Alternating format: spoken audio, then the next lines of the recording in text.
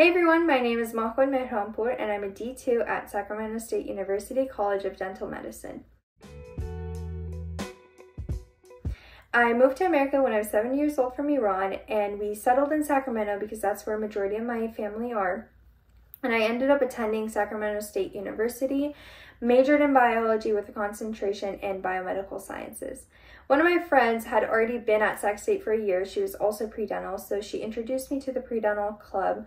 Prior to that, she had always told me amazing things about the pre-dental club and all the opportunities that she was given through the club. So I kind of wanted to dip my feet in and see what's in store for me.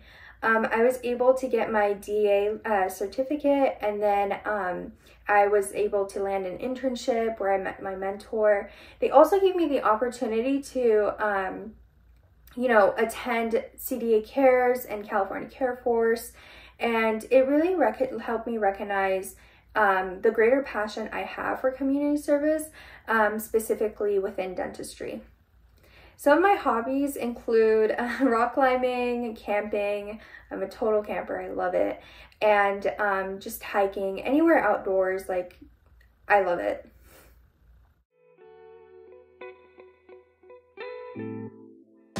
So my interest in dentistry actually started way back in high school. My high school used to do career fairs every year, and so basically parents or people in the community would come out and do a little presentation about their career. And so my friend group and I decided to go watch one of the MDs who were presenting. So we were like, okay, let's go do that. But I got split from my friend group because of like a schedule situation with my classes. So I was in the office and the presentation had already started. So by the time I got there, I was looking through the little peepholes of like the windows on the doors, and all the seats were taken. And me being an awkward freshman, I didn't want to walk in and make a whole scene and stand in the corner. So I decided to go a couple doors down, and there was a dentist presenting. And so I was like, okay, cool. I'll just, watch this, wait until lunch is over, and then go on with my day because I didn't want to eat lunch alone. So basically, I, watched the presentation, and when I came out, I was like, oh my gosh, dentistry is actually pretty cool. And so I went home and I started Googling a bunch of different things about dentistry and YouTube videos, and it kind of just took off from there. What's kind of funny is that my family, when I first told them that I want to do dentistry, they were all kind of like confused because my family is split evenly from like MDs, and then we have the engineers. So just being the first, person who wants to do dentistry in the family, it was kind of like, oh, you're like kind of the odd one out, but they're totally cool with it. All my friends who had already taken the DAT recommended boot camp, so I decided to go with boot camp. I tried following the study schedule, but I kind of had to slow it down for myself because I wanted to emphasize on subjects that I knew that I was weaker at. And so that really helped a lot. And then I took the test July of 2020, but I started studying for it March of 2020. And with COVID and all that stuff, it was really stressful because schools were shut down, and then there was a time where I didn't even know if we were going back to school or if things were going to be online. But with all of that, it worked out.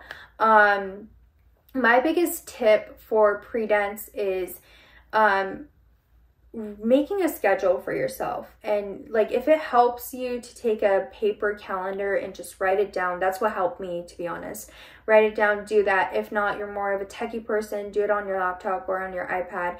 But really set times for yourself. From 8 to 9, I'm going to study this section of biology. From 9 to 10, I'm going to do this. But while you're scheduling it out, your week out, or you're 2 weeks out, whatever, make sure you add time for breaks. Because I remember when I was first studying for it, I would just, study nonstop. And, there were times where I would eat my lunch while I'm studying. And it's just not mentally healthy. I was so exhausted. At times I didn't even want to study for it anymore.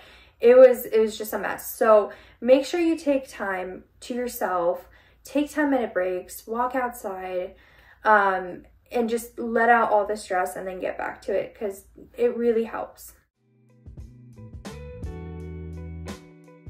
I feel like what set me apart from the crowd was the internship that I had. And that's because the office that I interned at was a candy land for pre-dental students. So my mentor had invested a lot of money into different dental tech, like CEREC machines, Soleil lasers, CBCT machines. And so it was a great opportunity for me to get some introduction to the different technologies that they had. And so aside from chairside assisting and doing my DA duties, my mentor would sit me down on a Typodont and teach me how to do different types of preps. And he would let me design and glaze crowns and, you know, play around with the Soleil lasers. So I think just having a little foundation in dental tech kind of set me apart. My interview day was less stressful than I was expecting it to be. I heard back for an interview, I think a month and a half after I had already applied. And, you know, I was so stressed when I first sat down and opened the Zoom call. And yeah, it was over Zoom because it was during COVID. But I was so stressed out. But once I started talking to them and, you know, getting to know them a little bit, it kind of like the stress just like faded away. It was the vibe that they were kind of setting for the interview. So I was interviewed by my 3 deans, and the style was open file and closed file. So meaning some of my deans had already read my file and a few of them hadn't. And so they asked some questions about me, where I'm from. I think they asked like why dentistry, and then they asked a few ethical questions and some what if scenarios. But overall, I think just, you know, the vibe of the interview, and you know, I walked away feeling really excited and really happy. And I truly believe it's because of how they decided to run their interview. So, yeah. My biggest tip is to do a few mock interviews before the actual interview.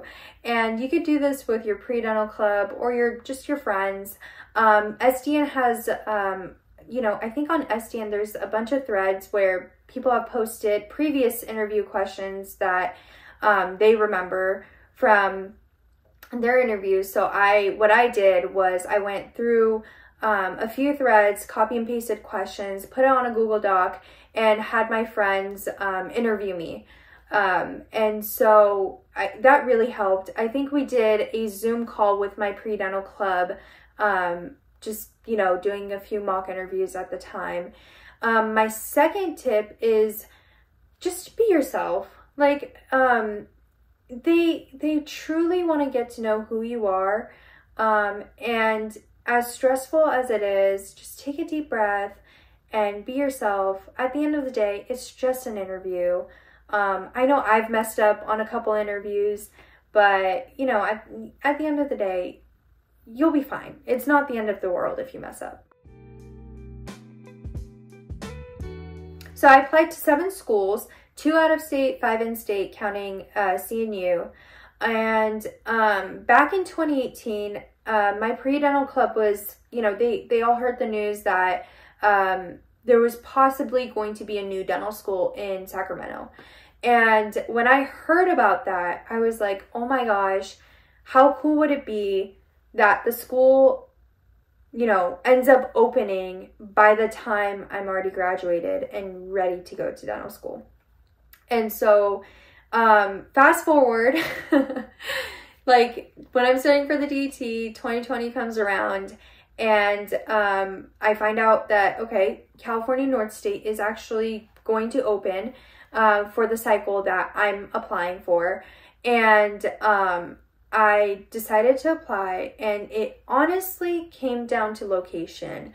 I wanted to stay closest to Sacramento as possible, and that's just because of my family.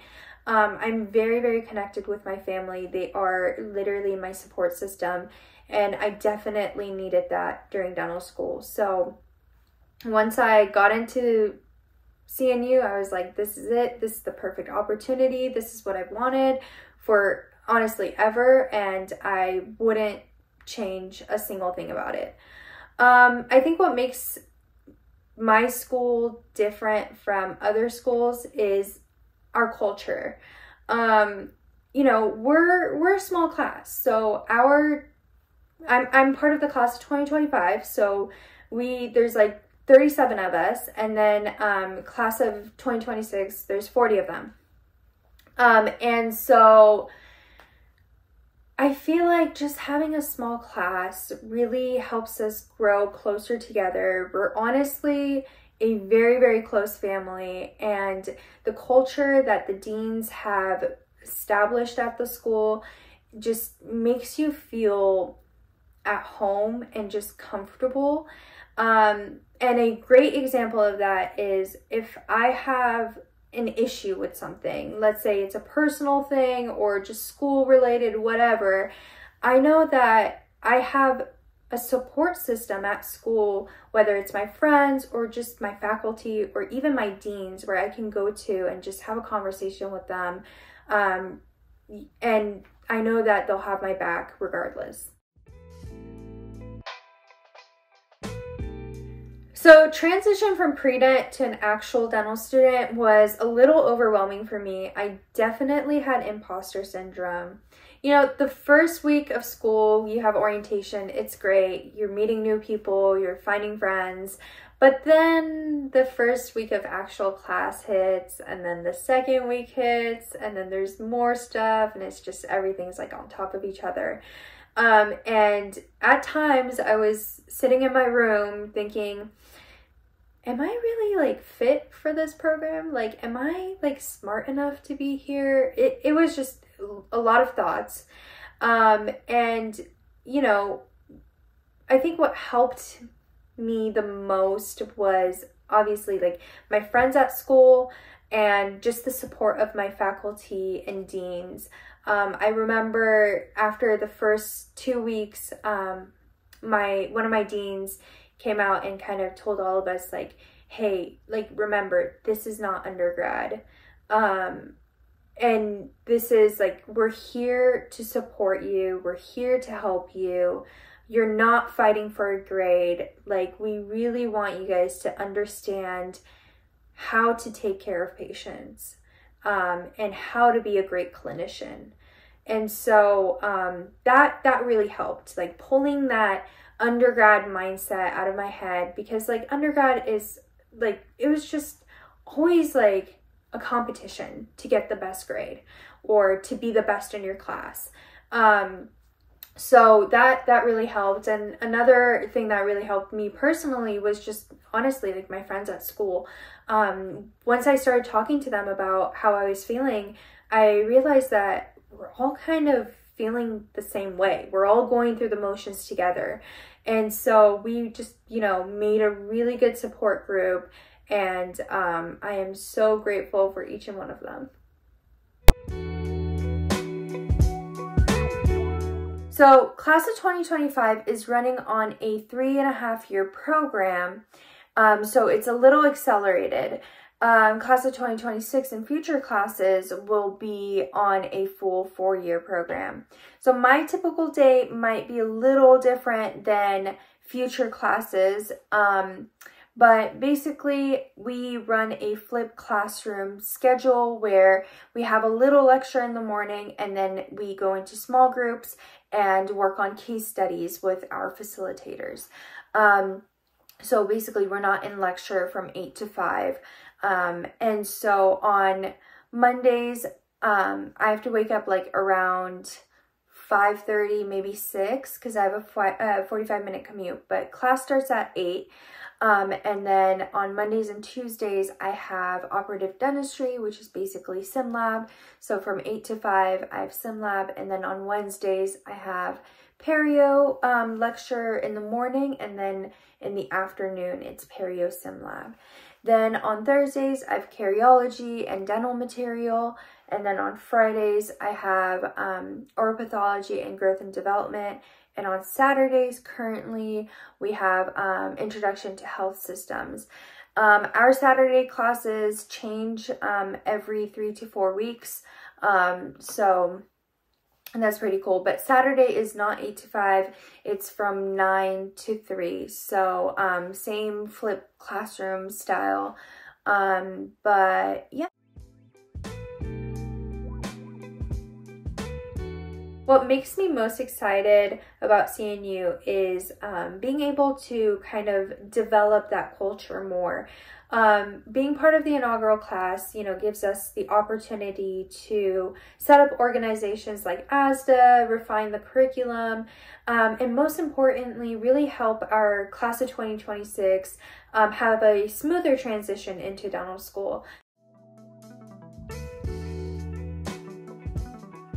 So my biggest advice to pre-dents is to not compare yourselves. I remember when I was a pre-dent, I would read stuff on SDN or I would read stuff on Facebook, and I would just always constantly compare myself to other people. But in reality, everyone is on a whole different journey. And there is no perfect dental student. There is no perfect applicant. So just be yourself, work hard. I truly believe if you have your mindset to something and you try your best, you will succeed. But make sure you take a little mental health day for yourself, because that is so, so important. And yeah, relax and enjoy the ride. Before you know it, you'll be where you want to be. If you have any questions, feel free to follow me at Dentistry with 2 I's. I'd be more than happy to answer any questions about CNU or the DT or interview process. And to everyone who is applying right now or taking the DT, good luck. You got this. You're going to do amazing.